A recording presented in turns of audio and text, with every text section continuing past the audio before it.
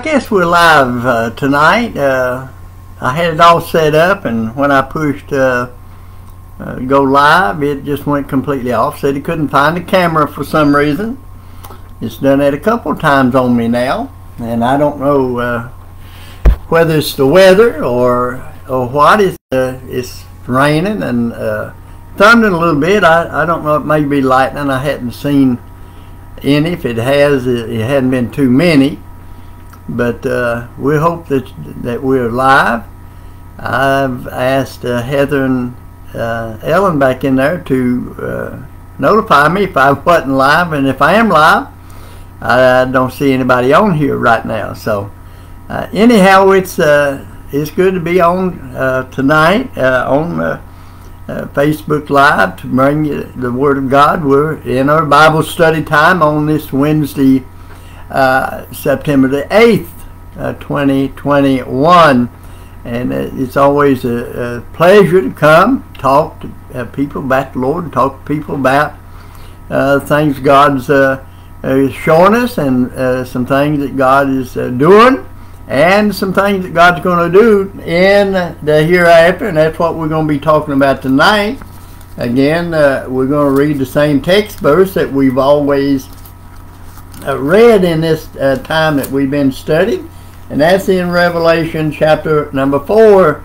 So if you would, find your places there in Revelation chapter 4, and we'll finish out this study tonight. Hopefully we will, barring any if I get kicked off or anything, we'll just stay off, and we'll pick it back up next time.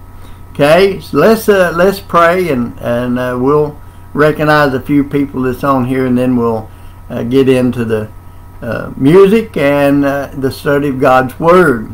Let's bow our heads. Our Father, we thank you for this day.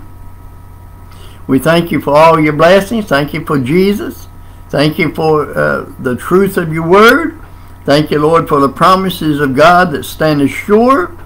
And Lord, the Word of God that is our foundation, is our standing stone, that one that we can stand upon and know that it is truth. Father, I pray as we've gathered tonight that each one of us may have open hearts and receptive to your word, and that we'll take what we have here and the things that we've received tonight and share it with those around about us. Father, we thank you tonight. We praise you in Jesus' name. Amen. All right, I see on here tonight is Heather. She's in the living room there. There's Miss Kathy. She's a neighbor across the road here. It's good to have her with us tonight. And then there's my brother Carl down in Jonesboro, Tennessee. It's good to have him with us. There's my brother Wayne Parrish down in Jonesboro also. And then there's Brenda, and it's good to see Brenda on there.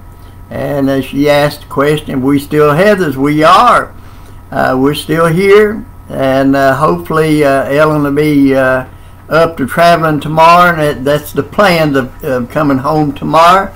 Depending on how she does tonight and how she wakes up in the morning. And so we'll be trying to get home tomorrow sometime. And then there's my sister Phyllis. It's good to have her with us. And Sandy Glover, that's good to have her with us, and each and every one of you, amen. So well, that's it for right now. I see Carl says pray for Jenna. That's his daughter. She's contacted COVID now. Her twin James just got over it. Now she's come with it, and so another 10 days of quarantine. So you pray for her. I pray that it's not a bad case of it. And then all right, let's see.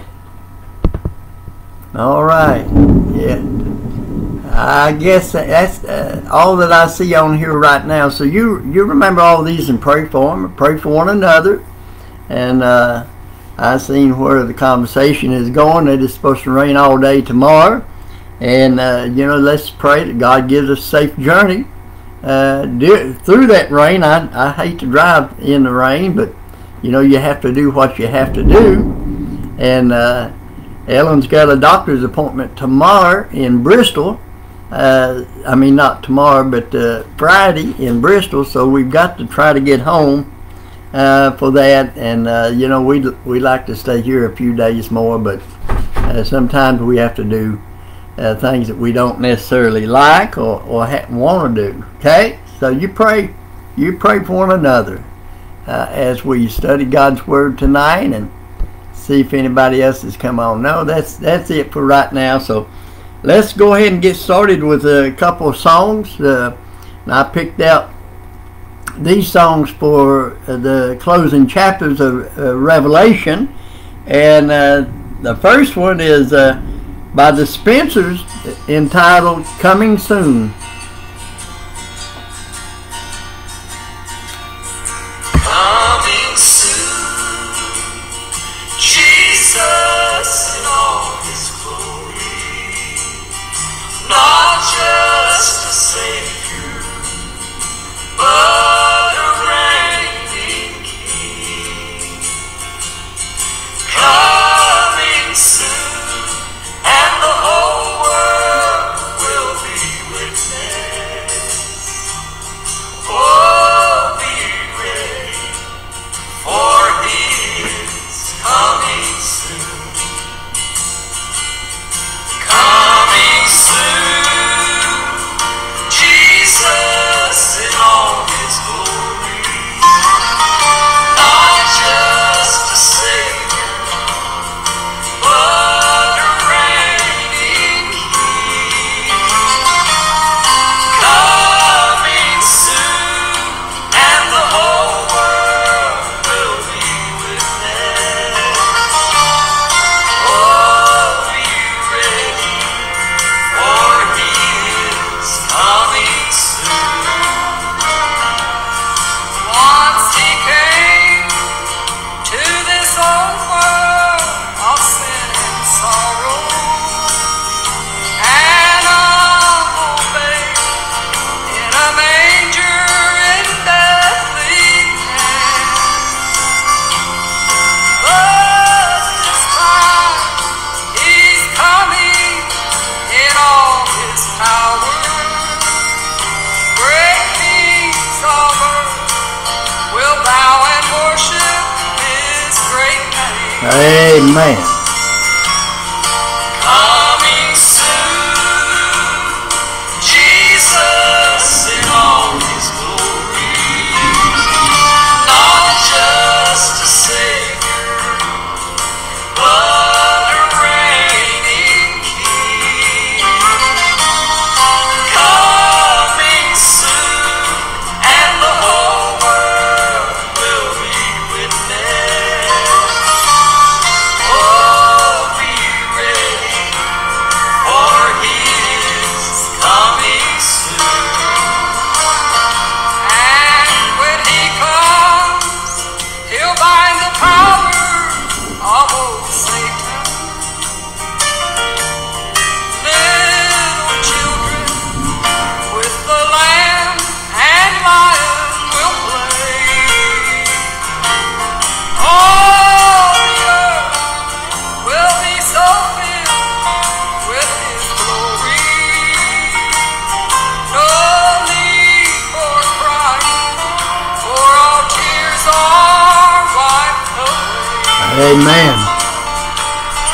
Coming soon, Jesus in all His glory, not just a Savior, but a reigning King. Coming soon, and the whole world will be witness. Oh, be ready, for He is coming soon. Yes, He is. Coming soon, Jesus in all His glory, not just a Savior, but a reigning King.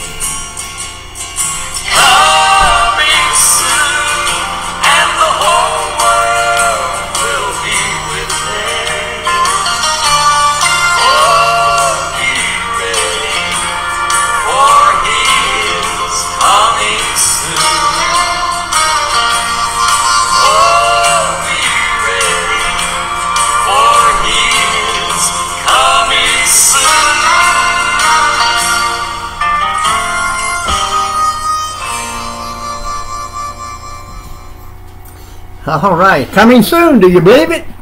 Live like it. If you believe it. Amen. All right. It's good to have Taylor Fox with us tonight also, and Stacy. They're on the road driving someplace. It's hard to tell about those girls. Good to have them with us. Good to have Chris with us again tonight. He just got home, got on here, and pray for him also. God to continue to heal his body, keep him healthy, and pray for one another now. Amen. We need to be praying now because Jesus is coming soon. We're going to talk about that tonight. Okay, and we're going to play one more song, and the name of this one is by the Gold City, and the title of it is John Saul. That's what we're talking about, isn't it? What John saw.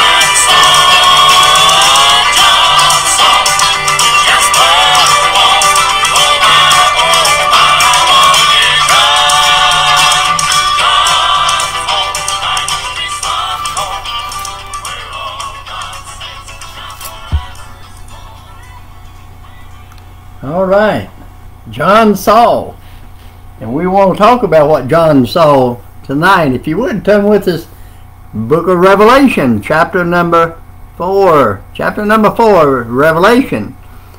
And you should have already found it. Stacy, keep your eyes on the road. Taylor will tell you what I'm reading. And after this I looked, and behold, the door was opened in heaven, and the first voice which I heard was as it were of a trumpet, talking with me, which said, Come up hither, and I will show thee things which must be hereafter. Let's pray. Father, again as we bow in your presence, we do thank you for all your blessings. Thank you for your mercy, your grace, your goodness. Thank you, Lord, that you made salvation so easy and so simple that a little child could be saved. And I pray, Father, that those that's not saved today might heed the warnings of time, heed the warnings of the saints of God that are spreading the news that Jesus is coming for those that are prepared to meet him. And I pray, Father, for all the churches tonight where Christ is exalted and uplifted. You'll bless that service, that you'll save souls, strengthen the saints. And I pray, Father, that you'll give enlightenment. I pray, Lord, that you'll give wisdom and knowledge, that we might rightly divide the word of truth. Father, we thank you, we praise you, we love you. In Jesus' name, amen and amen. Well, we'd like to say a happy birthday to our granddaughter, Alyssa Zollinger, who's having a big 16 today. I think it's 16, that is. And we want to wish her a very happy birthday. And we want to talk tonight about the things that John saw. And if you kind of rehash what we've talked about, we started off a few weeks ago with the introduction of the actual author of the book of Revelation, and that would be Jesus Christ. He that was alive, was dead, and is alive again forevermore. The Son of God. He is God manifested in the flesh to take away the sins of the world. He is the actual author of this book of Revelation, as is God the author of all the Bible. And so we see here that we went through the message to the 7 churches, the Laodicean church, Church of Ephesus, the Philadelphia church, all the churches, and we told you that it was probably literally 7 churches of Asia, but also it could be looked upon as the 7 church ages, and bring this all the way through. And then we began to talk about some other things. We began to talk about the tribulation period, how awful it would be. The tribulation period is a period of 7 years. Great tribulation is 3.5 years, and that'll be the latter part of the tribulation period. And we found that during that tribulation period, there's going to be some bad things happening. Now, the first 3.5 is going to be some bad, but there's going to appear to be light at the end of the tunnel because of the man that comes in and sets an order to this world during the first 3.5 years. The second 3.5 years is going to be so difficult. It'll be a time that, of course, the Antichrist is coming on scene, on board. He's in the whole tribulation period. The beast and the Antichrist, 2 are working together, and we find that in the last 3.5 years, he's going to set himself up, declare himself to be God, and he's going to make everybody receive his mark in the right forehand, or the right, or the forehead, or the right hand.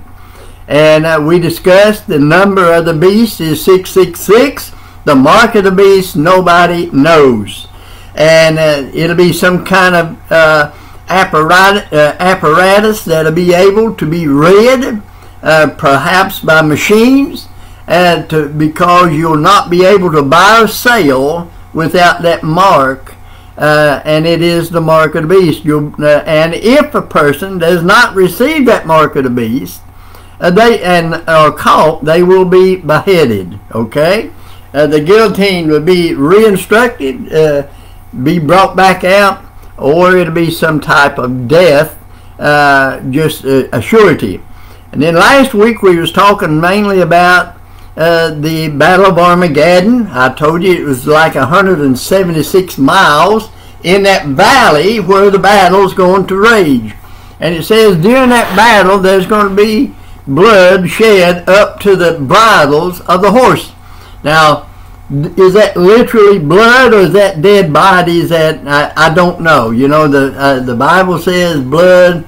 We can debate and argue either way, and that'll be fine. You know, but it's going to be 176 miles, give or take a couple miles. You know, the measurements on the way some people measures it back in those days may be a little variation. The Bible doesn't say 176. It gives it in their measurements there. And so we see that the battle is raging on. And I got to thinking, you know, what is going on with the saints of God during this time of a great slaughter in the Battle of Armageddon? Well, if you turn, I think it's turned back a page or so, you'll find that the marriage supper of the Lamb is taking place. We're eating supper. You know, the saints of God, those that had part in the first resurrection, what has happened to them so far is they've stood before the judgment seat of Christ, and now they're having the marriage supper of the Lamb. And so this is coming to an end. 7 years of tribulation is right at the very end of that 7 years, while the saints of God are in heaven having supper with the Lamb of God. And after supper time, if you look at it real close, you'll find that right after supper time, John said in chapter 19 that he said in verse number 11, "And I saw heaven open, and behold a white horse, and he that sat upon him was called Faithful and True, and in righteousness he doth judge." Now, we've already talked about one rider at the beginning of the tribulation period that was on a white horse. And some people claim that that was Christ coming then. That wasn't Christ. That was the Antichrist. He was one coming to cause problems here on the face of the earth. Now this rider on the white horse in 19 verse number 11 is the Son of God. And this is without a doubt. This is no speculation. This is no you tell me your opinion, I tell you mine. This is scriptural. It says here, it identifies what he looks like in verse number 12. It ain't going to be pleasant to look at him to start off with. It says his eyes was as a flame of fire, and on his head were many crowns, and he had a name written that no man knew but he himself, and he was clothed with a vesture dipped in blood, and his name is called the Word of God. Okay? And then if you come on down to verse number 16, it says, "And he hath on his vesture and on his thigh a name written, King of Kings and Lord of Lords." That's no misunderstanding. That is nothing to interpretation. Take it for what it says. He is God. It is Jesus, the God of the universe, riding this white horse. And I want you to notice that he's coming in power and in glory. He's coming. This is the second coming of Christ here on the earth. The first time that he came is his second advent. This is the second coming of Christ. And notice what it says here. "And the armies which were in heaven followed him upon white horses, clothed in fine linen, white and clean." Now, we must identify his armies, right? You want to know who's his army, who's fighting his battle, who's riding with him to this battle of Armageddon. Well, a lot of people said it's the angels in heaven that comes with him. Well, I believe the angels of heaven is coming, but also it is you and I that are the saints of God that just got through eating supper with him. I believe he looks over and he says, "All right, boys, let's get ready. And we gotta go someplace. We've got a task that we've got to take care of, and we are in his army, and we ride those white horses, clean and clothed in fine linen, and white and clean." And it says, "Out of his mouth, out of the Lord, out of the King of Kings, out of his mouth goeth a sharp sword, that it should smite the nations, and he shall rule them with a rod of iron." and he treadeth the winepress of the fierceness and wrath of Almighty God. Okay, so he's coming in power and glory, and you and I are coming with him. And at this battle of Armageddon, there's going to be a great victory for God. And we're not going to strike a blow. We're not going to have to bring a sword or a gun or a weapon of any kind, because the Bible tells us that the Word of God, out of His mouth cometh a sword, and He's going. It's the mighty winepress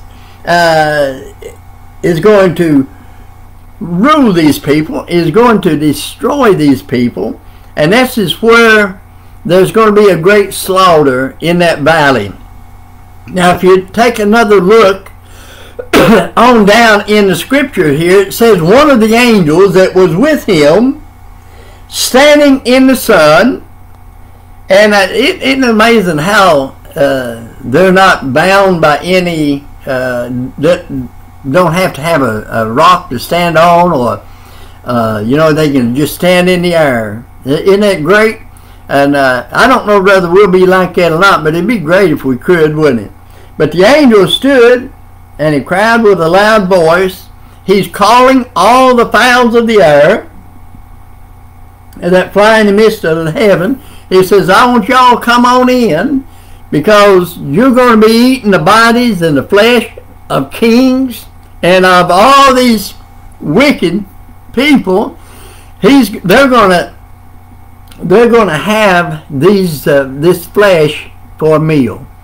And I thought about that as I studied on this, and I said, perhaps what's going to happen here, there's going to be so much death, there's going to so many people be killed that there won't be anybody to bury them.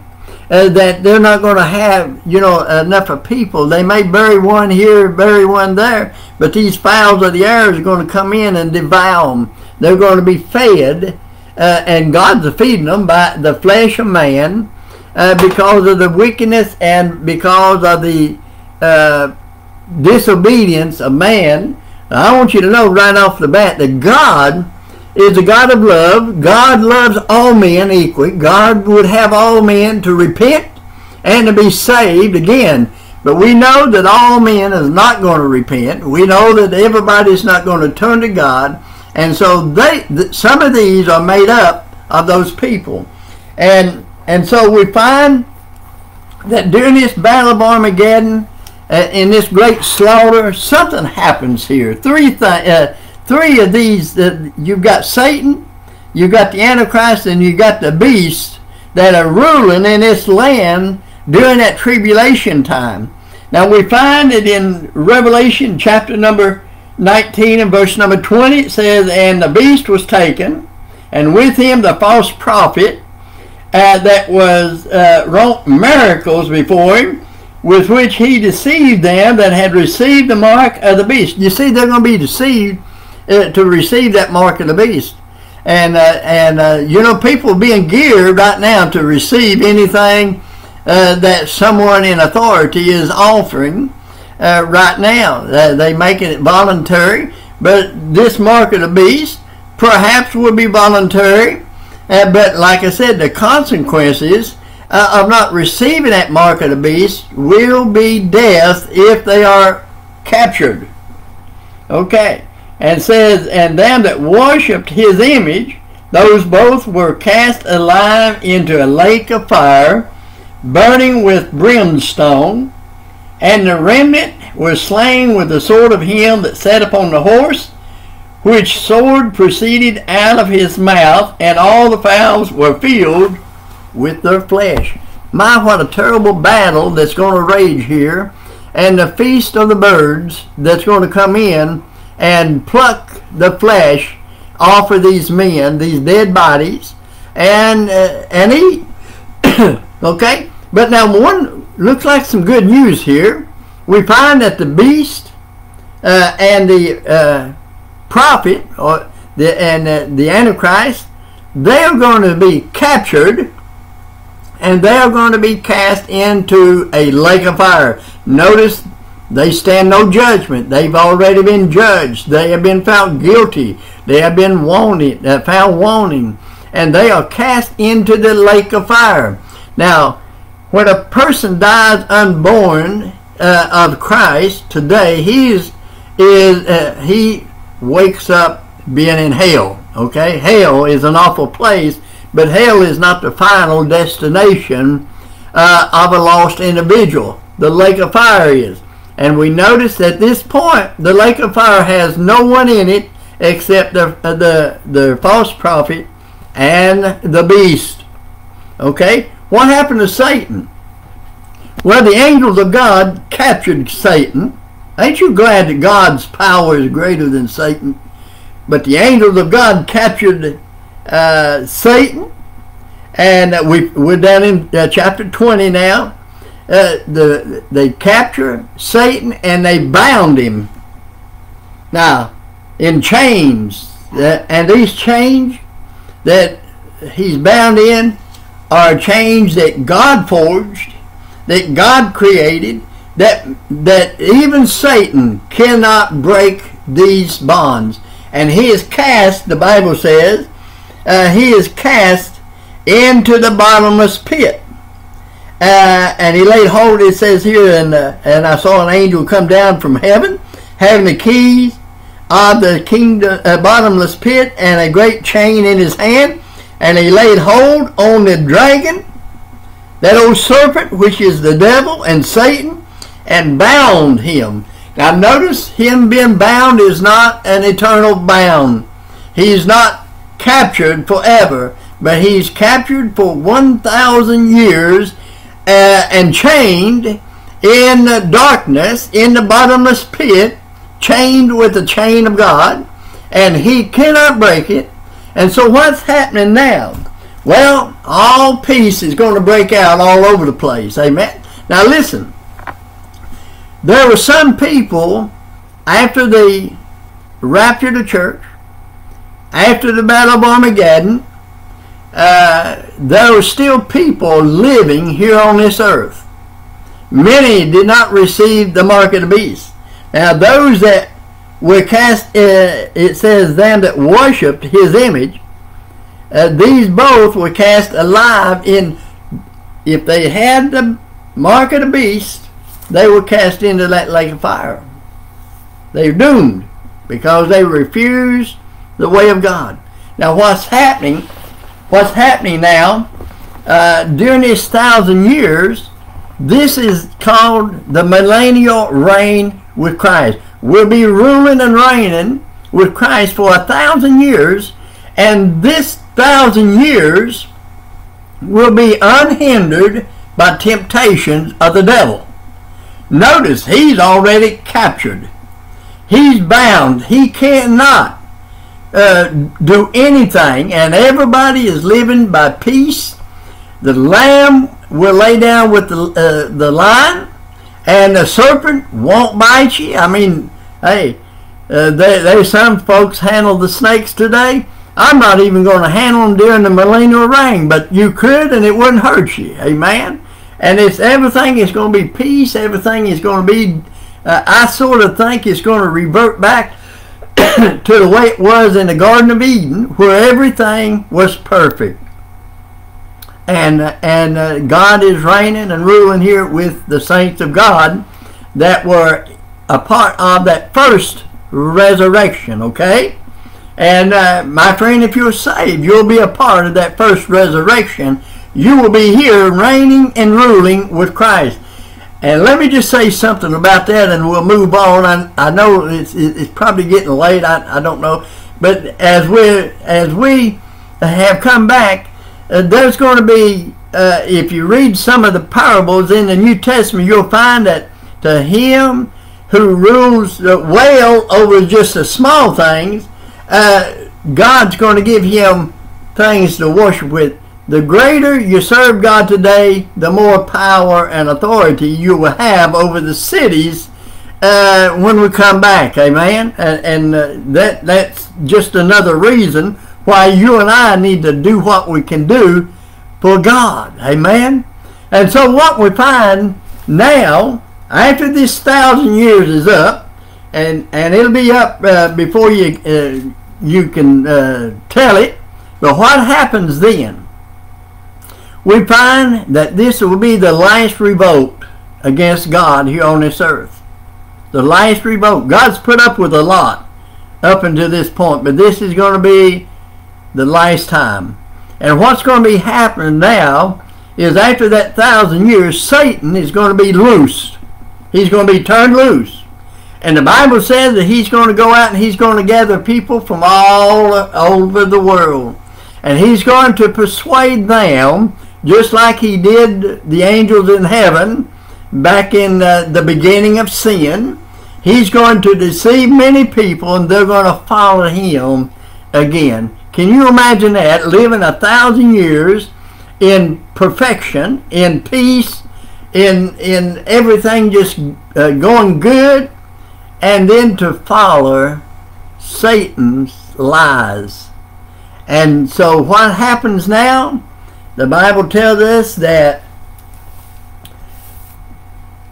and when the 1,000 years are expired, verse number 7 of chapter 20, Satan shall be loosed out of the prison, and shall go out to deceive the nations which are in the four corners of the earth, Gog and Magog. We discussed that, Gog and Magog. I believe, and most people believe, Gog and Magog is China and Russia. Okay, to gather them together to battle, the number of whom is as the sand of the sea. And they went up on the breadth of the earth and compassed the camp of the saints about, and the beloved city, that's Jerusalem. The beloved saints is those that God has brought back with him to reign and to rule here on this earth, and those during that period of time that remained true to God after Satan was loose. And it says they had compassed the beloved city around and the saints of God, and they were ready to swoop in and bring a massacre. But we find that God said, no, that's not going to happen. And fire came down from God out of heaven and devoured them. So my friend, don't worry. After the 1,000-year millennial reign, you'll not have to do battle anymore. The battle of Armageddon, before Jesus came, will be the last battle that the saints of God will ever have to fight. Amen. And so it says, and the devil that deceived them was cast into the lake of fire and brimstone, where the beast and the false prophet are. Notice, they are there. That is in present tense. They did not burn up. They will not burn up. They are in total, eternal torment, just like hell. The Bible tells us that death and hell were cast into the lake of fire. But I'm getting ahead of myself. In Revelation chapter number 20 here, it talks about the great white throne judgment. But first we got to get Satan in that lake of fire. And it says, and shall be tormented day and night forever and forever. My, what an end to an era of one that started off in the very presence of God in heaven, yet turned himself from God into an evil being. God did not create the evil in him. He produced it himself. And then he says, after Satan has been bound, and after this final revolt of the world against God, we find that there's another judgment that's going to go on. Now we, the saints of God, have stood before the Bema seat, judgment of Christ, the Bema judgment. That is where we give an account for our works, our stewardship. Here is the great white throne judgment. And in the great white throne judgment it says, and I saw a great white throne, and him that sat on it, from whose face the earth and the heavens fled away, and there was found no place for them. And I saw the dead, small and great, stand before God, And the books were opened, and another book was opened, which is the book of life. And the dead were judged out of those things which were written in the books according to their works. Oh, how sad to stand before this white throne judgment. For at that white throne judgment, all the wicked dead, and when I say wicked, I mean unsaved, unrepented, those that were not clothed in white, and white symbolizes the righteousness of Christ. Those that were not born again by the blood of the Lamb shall stand at this judgment and will be judged according to everything that they have ever done in their lives, whether it be good or whether it be bad. They'll be rewarded for the good and will be lose rewards for those things that were bad. And somebody said, why going to hell? You know, what could be good about, being rewarded about that? Listen, I believe that there are degrees of punishment in hell. And he that has done much wickedness will will be punished with a greater fire than those that have, lived a pretty decent life, but just simply refused to receive Christ. Those that denied that they must be born again, but yet did a pretty good life. Listen, the Bible tells us that they that have done much shall receive much. So there'll be different degrees, and I sort of go back to Daniel when Shadrach, Meshach, and Abednego. That's what I kind of figure hell's going to be like, or the lake of fire is going to be a place that has, like Nebuchadnezzar said, Belshazzar said, I think it was, or Nebuchadnezzar said heated up 7 times hotter than it's ever been. So I think this up to 7 times there, it's going to be terrible. Let me just tell you this: the lightest degree of hell is still going to be unbearable. It's going to be a place that is a place that their worm dieth not. The smoke of their torment will ascend up forever. I mean, there's no getting out. There's no relief of pain. The thirst will never be satisfied. The hunger will never be satisfied. And it's going to be a terrible place. Amen. It's going to be a terrible place. And so don't say, well, I've lived a pretty good life. I can take a little hell. No, you can't. It's unbearable. Just like these are cast into the lake of fire. We find that those that after this judgment that they stand before and are judged according to these books, they're not being judged to see if they're saved or not. They're being judged for their works to see the punishment that will be meted out to them. Amen. Now think about it. And it says, in the sea, not only the rich and the poor, there's no prestige. There's no person that will be overlooked. Every individual that is not saved will stand before Jesus, amen, and be judged according to the things that are written in these books. And one of those books that are written is the book of life. And one of them is the book of memories. And one of them is the book of tears. There's several books that will be open during this time that they're going to be judged out of. But my friend, the Bible is the main one you need to concentrate upon today and fulfill what's in that Bible today if you're not saved, if you're not born again. And it says, and they were judged every man according to their works. Okay? And it says, after that judgment, it says, death and hell were cast into the lake of fire. This is the second death. You don't want to be a part of that second death, because the lake of fire is the destination for those that die the second death. It's been said the person that's been born twice will die once, and the person that's been born once will die twice. And I don't want anything to do with that number 2 death. That's why we need to make sure that our names are written in the book of life. that we have truly received Christ into our hearts, and make sure that our destination will not be this lake of fire. And it says, and whosoever was not written, and whosoever was not found written in the book of life was cast into the lake of fire. What a sad thing.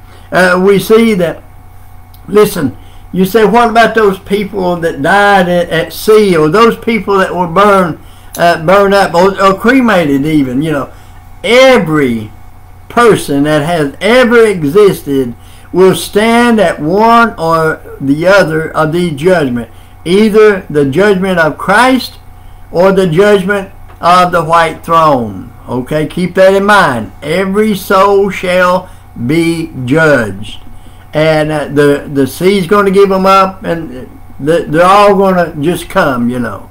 And you say, well, how are they going to do that? I don't know. You know, I don't know everything about God, but I tell you this one thing: He said it in His Word, and I believe it, and that settles it. Don't make any difference whether I understand it or not. And matter of fact, it doesn't even matter whether you believe it or not, as far as it being true or not. Amen. All right, so that's it, huh? Life is over. It's done. But listen, we've got chapter 21 to go over yet, and chapter 22, and I'm going to finish it right now because I can do it real quickly. The Bible says in verse number chapter 21, John looking up into heaven, he said, I saw heaven and earth. I saw a new heaven and new earth, for the first heaven and the first earth were passed away, and there was no more sea. What's going to happen is, I'll tell you what, I'm going to save that. We'll finish that next week, okay? I mean, there's quite a bit to say on this, so I'm going to stop right there. I hope we said something might have guided you, might have showed you some things, and I know most of you already knew all that I've talked about, but it's refreshing sometimes, and it's good to hear it again and be revisited with the scriptures and what's going to be in the hereafter. And you know, if you have any questions, feel free to email me, text me, call me, put it on here, and I'll see if I can get the answer for you. If I can, I'll see if I can find it. If I can't do that, I'll just simply tell you I don't know. Okay? And there's some things that I don't know. I'd be first to tell you. There's some things and if you ever get around somebody that says they know it all, if I was you, I'd get on that white horse and I'd ride real fast away from him, because there's nobody that knows it all. The Bible says the secret things belong unto the Lord. Amen? And there's some things that are secret. But we're going to talk next week on chapter 21 and chapter 22, and I'm going to close it out next week for sure. I know I will for sure next week. But I tell you, when we was doing this study of Revelations, I was doing just one chapter a day, and it was about 50 minutes to an hour long that we was doing it. So we're really condensing it, and we're really going fast through here. And I know that we are surely missing some things that somebody might have wanted to know and was hoping I would touch. And if I missed it and you want to know, please jot it down now if you don't have time to put it on here, and so you don't forget it. If you're like me, the devil steals the thoughts and things right out of your mind sometimes. Sometimes it's going while I'm saying it, amen. And I'll try to get back to you as quick as I can on it. And okay, so listen, I appreciate each one of you for being here. I appreciate you, your support, your love, your prayers, and again, we do ask your prayers tomorrow as we travel, that God will give us a safe journey. And pray for Ellen. She's still pretty weak, but she's determined. She's coming home tomorrow to make that doctor's appointment. And I sort of like for her to be able to keep it too, so we can get the follow up on her heart, make sure everything's going good. And for those that may not know, she had 99% blockage in the widowmaker, or in her case, the widower maker, right? And so you pray for her. She's doing a whole lot better. She's still real weak, and she's not doing a whole lot. She's not doing too much walking, and that's what they told her not to do. Don't overdo it. So you pray for her. Pray for each one of these. Put prayer requests on here. We've seen some as coming down with COVID again, and we got some that's they don't really know what's wrong with her right now. My great granddaughter, pray for her. God heal that little body and touch her, and and pray for Heather, Lexi, as she's taking care of that little girl, and EJ, and and do all that. All right. I hope everybody's clear. I hope everybody's got an idea of what we're talking about. And I'm just going to close now in a word of prayer. And hope to see y'all real soon. And I will, this Saturday, I'll determine by Saturday if we're going to have in-church services. I'll talk to some people and down there and get their opinions about it. And it's I missed being in church. Of course I couldn't have been in it up here, but down there with you. But I know some folks down there has missed church, and we love the church. We love you. And let's pray. Let's close. Father, we thank you again for this day. We thank you, Lord, for the revelation that we've studied tonight. And we thank you, Lord, for giving us this vision of things to come and things that's going to happen here on this earth. And Lord, what we've read so far, what we've studied so far, it's going to be bad. It's going to be terrible. And I pray, Father, that we, the Christians today, might be busy telling those folk that's not saved about the hereafter. And Lord, we're not trying to scare anybody, but we want them to be aware of what's going to happen, that they might make a good decision or choice. Father, I thank you and praise you for all these that came upon our video tonight, for all those that have put requests and Lord, comments here. We ask, Lord, your blessing upon them. And we'll just praise you for all that you've done for us. For it's in Jesus' name we do pray and ask it all in the name of Jesus. We love you. Amen and amen. Well, as the song that we sang had played tonight said, Jesus is coming soon. He's coming in power and glory. He's coming. And I don't know when. It could be tonight. So what I say to you, I say to me, I say to all, keep looking up, for Jesus could come today. And I pray that he does.